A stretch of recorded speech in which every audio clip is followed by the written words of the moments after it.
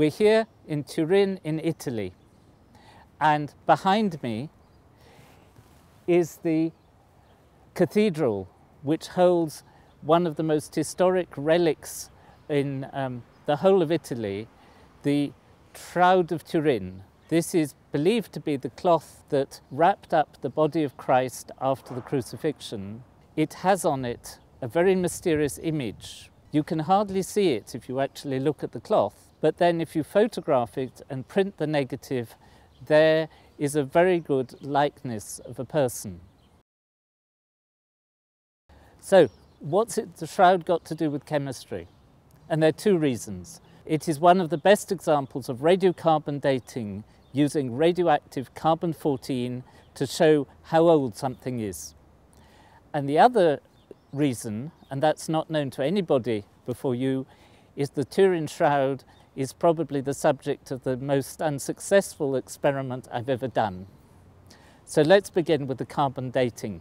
So radiocarbon dating is based on a radioactive form of carbon called carbon-14.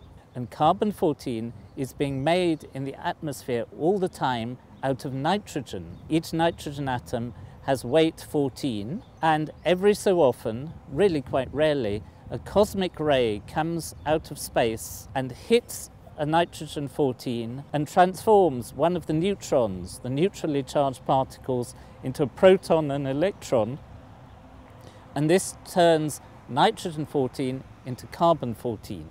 And carbon 14 is radioactive, and a collection of atoms of carbon 14 have a half-life of 5,568 years. That means after that time, half the carbon atoms have decayed away. Then after another 5,000 odd years, you're left with a quarter of carbon atoms, and so on. So the way it works is this.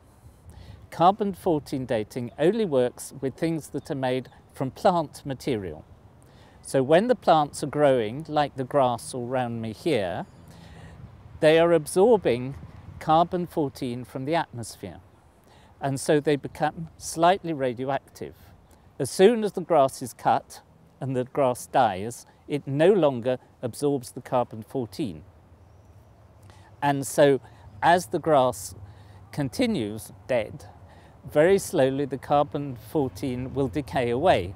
So if you buried the grass and dug it up in 5,000 years' time, half the radioactivity would have gone away. And if you assume that the amount of radioactivity in the atmosphere has been constant for many, many years, then by measuring the radioactivity in something, you can tell how old it is.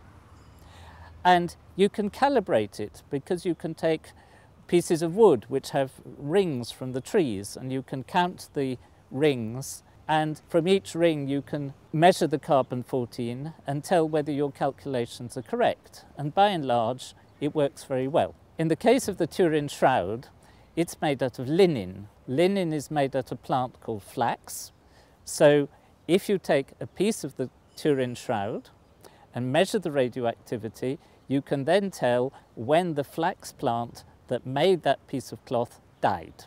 And carbon-14 dating has been known for quite a long time, since about the time of the Second World War.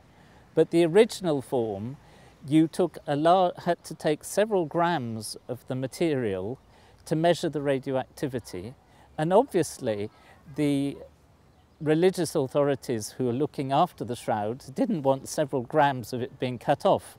There are already holes in the shroud where it was burnt in the 16th century by a fire, and they don't want more of them being cut out. So about 20 years ago, the techniques advanced enough so you only needed a tiny piece of cloth, and then they measured the date.